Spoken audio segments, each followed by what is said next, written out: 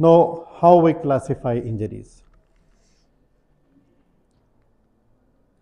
The first is the anatomical classification, which we just simply explain as structural appearance, closed wounds, open wounds, and the burns.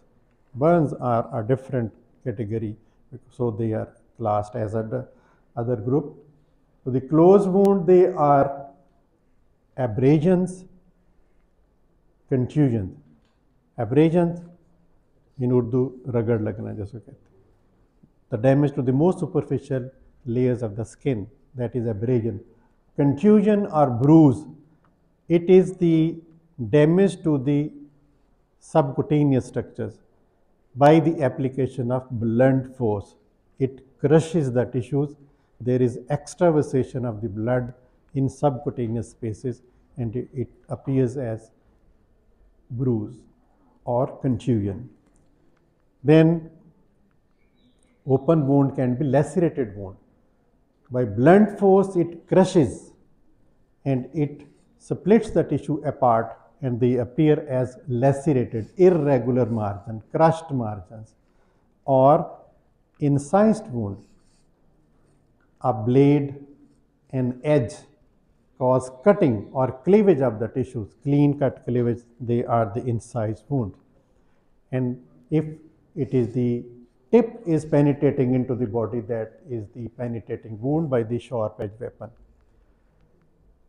Then it is stab or punctured wound. And firearm injuries. Firearm injuries, they are grouped separately, because in firearm injury we say that whole of the traumatology is there, because the firearm contains not only the bullet, but there is fire, there are pressure gases, shock waves, there are the gunpowder which is traveling.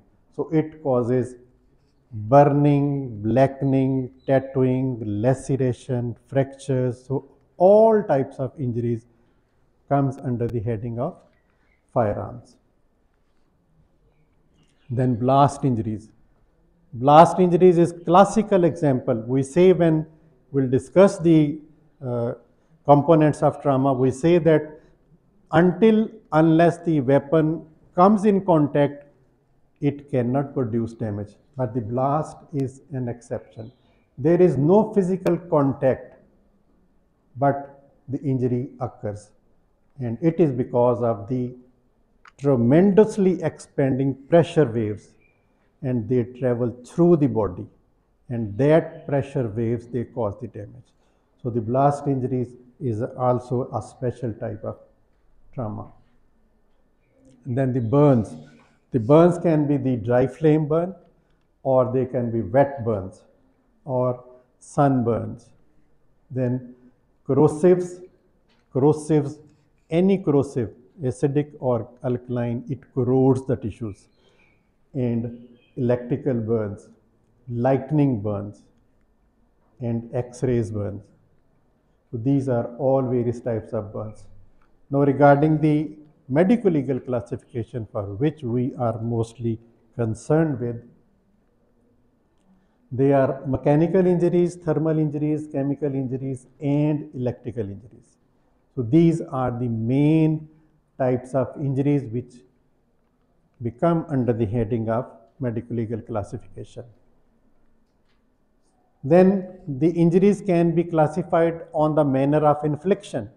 On the manner of infliction mean they are suicidal, homicidal, accidental, or in self-defense, in defense. So these injuries on the basis of manner of infliction can be homicidal, suicidal, accidental, and self-defense injuries. So the injuries medico-legally, they are the legal under Qisas and Diyat ordinance, manner of infliction, homicidal, suicidal, accidental, and depending upon the causative agent, they are. When we say the causative agent, that is the weapon or the object which is responsible for the causation of trauma or the injury. and that can be sharp edge, then the injuries will be sharp edge, or that will be a blunt weapon, firearm injuries, fire injuries, electrical injuries, chemical injuries, radiation injuries. They are all the causative agents causing the. So medico-legally, the mechanical wounds, they are, if the causative agent is single, the blunt weapon will cause abrasion, bruises and laceration, whereas the sharp edge will cause either the incised wound or the stab wound. But if the weapon are multiple causative factors like blast injuries and firearm injury, then firearm injury again will determine that the weapon is either smooth bored or rifled. Then if it is rifled, it is low velocity or high velocity, because each weapon will impact differently. And then in high velocity, it is short barrel or the long barrel. The short barrel, the revolver, the pistols, and the long barrel, the assault rifles, which are Kalashnikov with the AK rifles, and so they all change the appearance of the wound. So we have to study them. Then these are the other injuries with temperature, hot and cold, and electrical burns. We have discussed all these electrical burns, and the radiation burns and the chemical burns. Now again, what is injury in PPC? What is injury in PPC?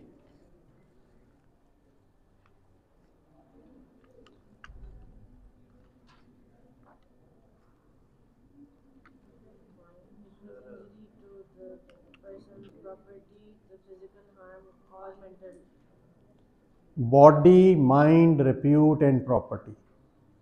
Any illegal harm caused by another person to body, mind, repute and property.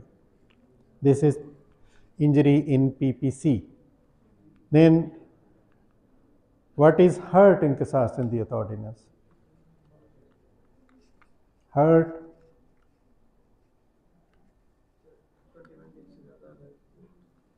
वो तो grievous hurt आप चले गए. Hurt in Qisas and Diyat ordinance. तो grievous hurt पे चलेगा. Qisas and Diyat की बात. अब no PPC Pakistan penal cord injury जो डिफाइन करती है और हर्ट जो डिफाइन करता है Qisas and Diyat. These are two laws.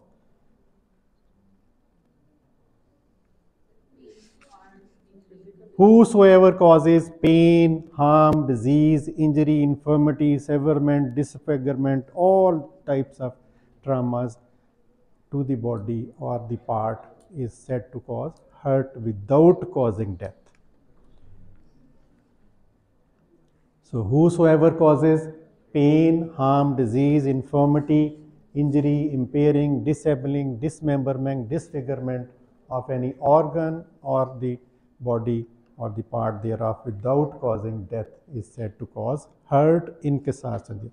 So both should be clearly differentiated. In PPC, injury is damage to the body, mind, repute and property, whereas hurt is only to the physical person, physical body, and that is any from pain up till disfigurement is without causing death is hurt.